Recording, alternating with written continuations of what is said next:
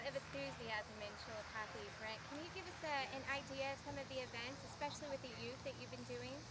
Well, we've been having school assemblies and giving away bicycles. To date, we have given away approximately 60 bicycles, and our goal is to give away 100 bicycles. So, you know, on a tandem bicycle, the rear of the bike is called a stoker, and we are stoked about how many bicycles we are giving away. We're seeing youth involvement like we could have never imagined. We're seeing kids out riding bicycles every day that we wouldn't have seen before. And the looks on these kids' faces when we give these bicycles away is absolutely incredible. When Lieutenant Governor Peter Kinder came and he was ready to shake the hand of those kids, it was unbelievable to see them not even be able to make eye contact with him because all they could do is look at the bicycle. So it has been absolutely awesome, and the feeling that goes along with giving these bicycles away is incredible.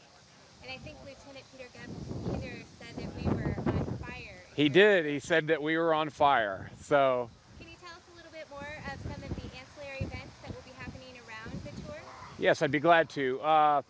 The night before the tour starts, there are lots of events. One of those things is kids drag races. So kids are going to be lining up on the streets with their bicycles, and they're going to be drag racing a distance. Then the qualifiers will have a final event at the stadium, at Jerry Litton Stadium, where they will be at halftime in the football game. So they'll be having final events racing during the halftime of really what is a very big deal at Chillicothe, which is Chillicothe Hornets football. But we get the halftime show, so that'll be very exciting. And then Saturday morning continues with events. There's a whole bunch of stuff, but one of the main things is an adult and kid bicycle ride, and it's a Ride the Route tour where they actually follow the riders out as they leave for their final lap as they leave town. So that'll be an excellent thing. Kids will remember that forever. They'll be able to get autographs beforehand.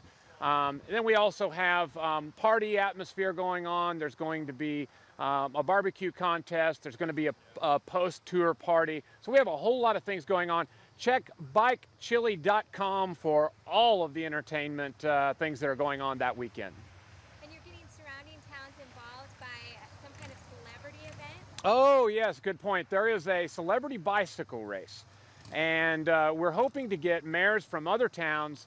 We're challenging mayors from other towns to come and race our mayor in a celebrity bicycle race. We're also going to challenge school principals locally to race each other in a celebrity bicycle race. So that'll be very fun. We have some of the trikes here tonight, and they're the blast to ride and a blast to watch people ride. So that'll be great, great entertainment. And what's the address again? The address? Oh, bikechili.com. Check there for details.